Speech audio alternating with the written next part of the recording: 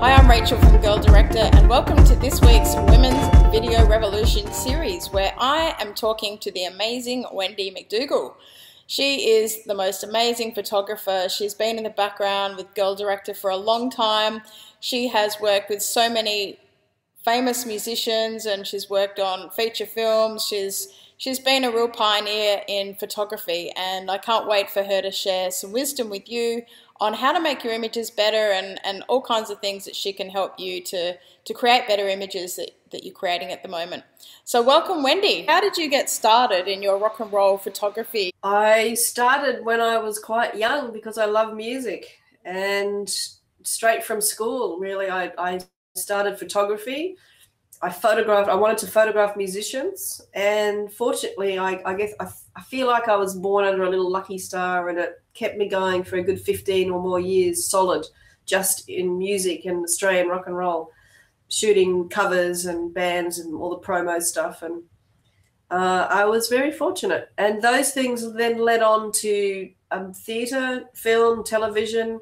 It's kind of a little, if you look it back on it, it's kind of makes sense that all those things eventually came together. But it was really music that kicked it all off. So what kind of musicians have you done photographs for? Well, without giving away my age, if you think about Australian music in the early 80s and onwards, most of them that you can think of, I photographed them Australian, and then a few that came in from overseas. So that means, gosh, The Church and Richard Clapton, In Excess, The Angels, all sorts of people, like really all sorts of people. There was only a few of us in the industry at the time, like doing photography full time in that industry. So really we kind of got the pick of the bunch of what we really liked, the kind of music. That was actually, in fact, that was a kind of lovely thing, that if I really liked the music, I would approach the band, or happily they would approach me, and I get to work with them. So you weren't fighting off 100 other people trying to get the jobs. Wow, and I'm inspired about the In Excess, they were one of my favourite bands. What was it like working with them, taking their photographs? Were they easy to work with? Well, I think I always cite my experiences with them to new young bands, because they probably taught me the most of how a band could be, and therefore how I could also work with them because of their world experience. When you're that high, have a profile that's that large around the world, you're obviously going to be photographed and filmed a lot. And the guys often would say to me, they didn't actually really like having their photo taken all the time, because you can imagine, on press days, there's hundreds of different magazines lining up to photograph them and film them. So they said, look, all we did was we learned to know how well we looked in our photos, remembered our best sides or remembered our looks, and didn't care about each other, but just gave the photographer those looks. So we were then, they'd get a quick shot like that, and then we're out of there. They spent more time on their own photo sessions when it was something to do with their album covers, or, things that actually they wanted to present to the world that said something about them. They're willing to spend that time. But when it was just press stuff, so really, for me, I would tell every other young band, don't muck around, just learn from experience, look at each photo session, look at each video. How do you look your best? Bring that to the next session, give that, it's taken, and then everyone goes home happy. It's pretty simple. So, because it's not being in front of a camera, and the easiest thing to do is to play up, especially when you're with your mates in a band, or, if you're a group of a company or something. So in that moment, feels fun, feels good, but you don't get your results. So the point is, you can still have fun, but know your look and present that, and everyone, is on a better level to start with, and then you get amazing results. So yes, In Excess. Have you got any tips, especially for women? Maybe you could just strike a couple of poses of what kind of, do you put your shoulder forward? Do you kind of bend forward? Is there anything to make yourself look slimmer and better on camera? Oh, absolutely. It's the spin. And in fact, I like to, if people are sitting down, I actually tend to give them a chair that spins, though encouraging them not to spin out of, sort of being a little bit scared about it all. But I suggest always we're going to do what I call arcing, which is, you already look, I mean, you can see me now, I look there. If I'm straight to camera, I'm as wide as I'm going to be. And in fact, it probably looks like, my police file photo. It's not very good.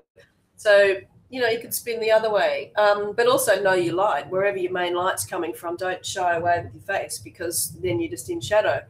So it's, give a slight sort of tilt or sideways to the camera. Find your main light, aim your face to the light, and then eyes back to camera. And that's a good starting point. And then it's just a matter of like, which side are you going to look best? Few people actually work both ways, not everyone, but we've all generally got a better side. So it's up to the photographer also to find that. But if you know it, don't even offer the other side. Always just offer the best, your best side. That's it. And that's the starting point. I was going to say, what I find, I get confused on what side I'm looking at because it's the opposite. So when I look at the camera, I'm going, oh, yeah, I think it's that side. But, even though for looks-wise, I get confused. Do you know what I mean? Of course, we all look in the mirror and we see ourselves completely different. And that's actually probably the basis of why we don't feel comfortable in front of a camera, because what we see in our mind is completely different to everyone else. So the point is, you need to see yourself in a photograph to know which side is the better side, or just be that little bit cluey and turn it around in your brain, which is good for the brain, and give the side So, yeah. And in the past, when I photograph using film cameras and the Hasselblad, like the 120, it actually shot back to front. So even on the shoot, I actually had to turn things around in my mind. So we all have to do it. It's just one of those little things. So it's, yeah.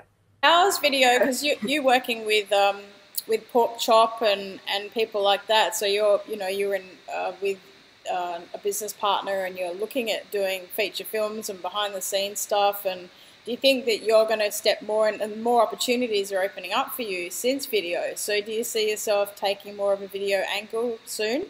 I guess I probably already have.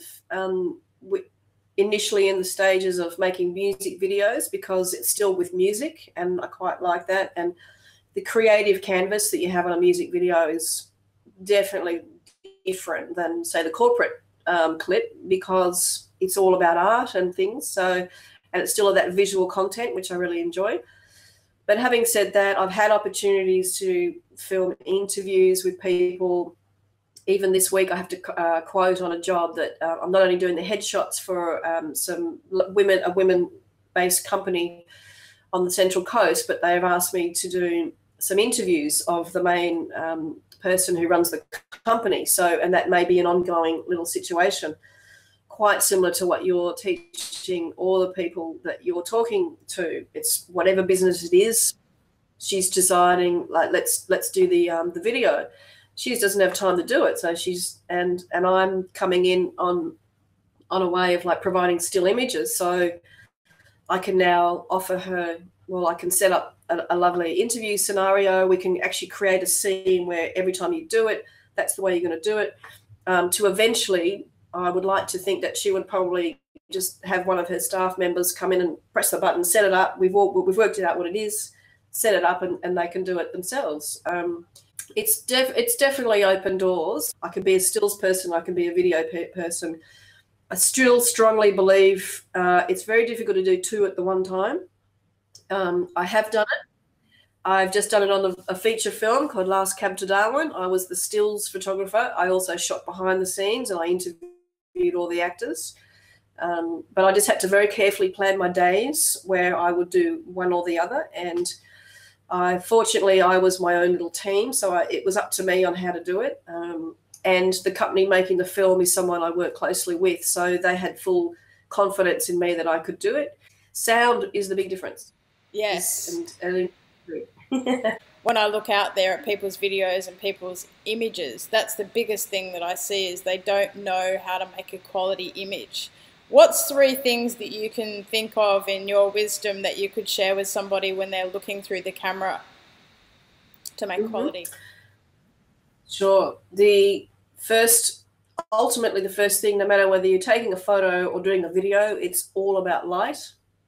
Light is light is everything. And once you get the handle of light and how you want to light something or use that beautiful natural light, however you're going to approach what is in your frame, it actually then automatically spills to composition. So that would be my next main thing to talk about, and to have people to really investigate if you're not even sure, if you just think, oh, well, I'll just put someone, say, in the middle here, like, you know, yes, it kind of works, but I'm purposely sitting on this side here today because perhaps you, Rachel, might want to use this piece of footage, and on this gap, or if you're making your own video, in this gap, you can drop in text or you can drop in little images of something else, or it's just, but it also is the rule of thirds if you break down the frame that you're looking at me right now, and it's just much more pleasing to the eye. Composition is an amazing thing, and it really does help define those people who are good photographers or videographers and those who are not. And the third would be consistency in service and quality.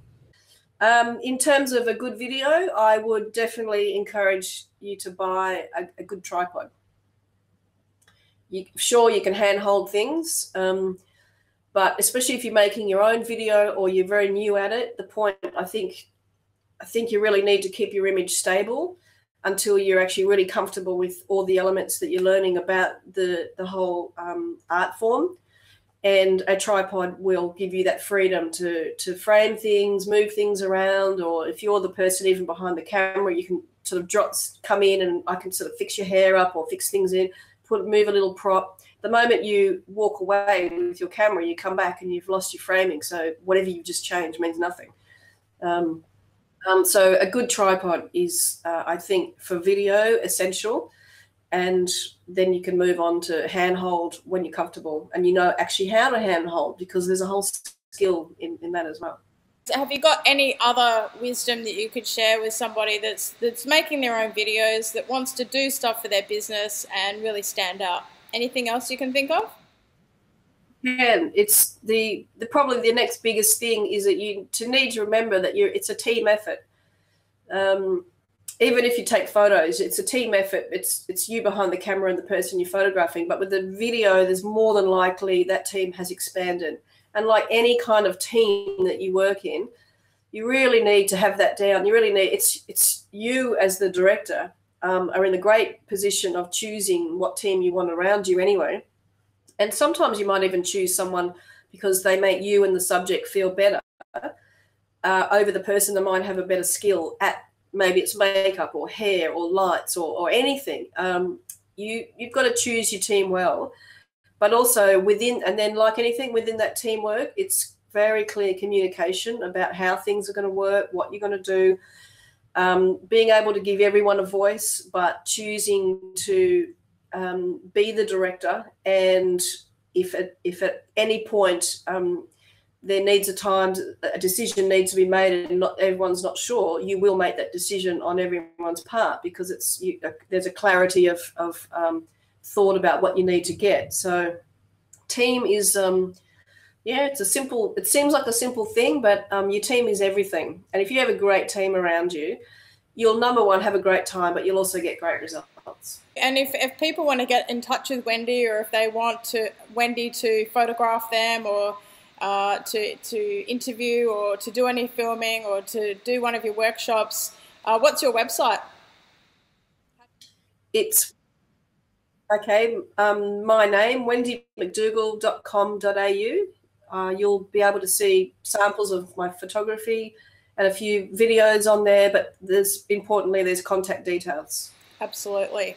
And I really appreciate you sharing your knowledge, because, you know, I love what you do. You're so amazing to work with, and your professionalism and your skills, and you're so humble at what you do, because you have done incredible stuff and the exhibitions you've had, and you know, you've really gone out there. So I really appreciate you coming on today and sharing your wisdom. Well, as a last comment, I guess the final thing I'd always say is life is, you know, not really that long. So even if you're actually working, make your shoots, make whatever you do a lot of fun for yourself and for everyone, and you'll enjoy it. It doesn't have to be hard. It doesn't have to be tense. It doesn't have to be, you know, a chore. Make it fun.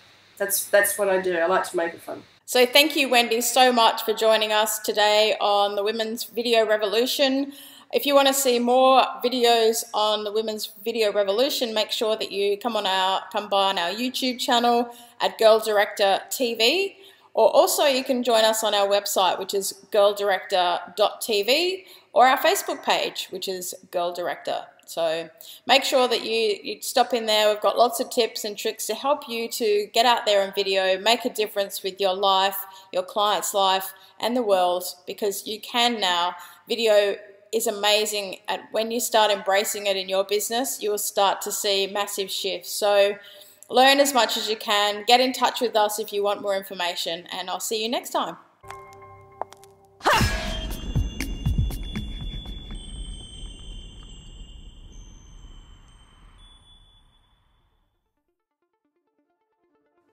I wanted to share with you a little behind the scenes on what actually happened behind the making of this video. Because you know what? There is always a story behind the video that you make. There's always some stress or some kind of tense stuff going on, or the computer doesn't work, or some kind of technology is not working properly. So I wanted to just share with you the story behind this video that you just watched. So it all started with me contacting Wendy and sending her some questions on what I wanted to speak to her about and share with you, and we recorded it. And then what happened was, with technology the way it is, the picture started to play up. And the most important thing when you're making videos is to create and record good sound. Because at the end of the day, if you have really good sound, it means that you can put pictures to that sound.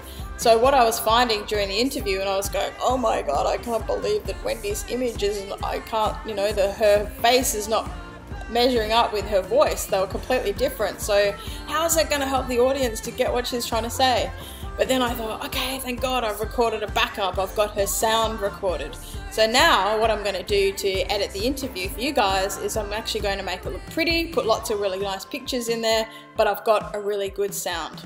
So that's why sound is equally important, and that's what happens on the other side of a video. If I hadn't have told you that, you'd just be watching the video going, oh cool, nice images, great video. But now I've told you the story behind the video, it makes it just that little bit more interesting. Okay, see you next time.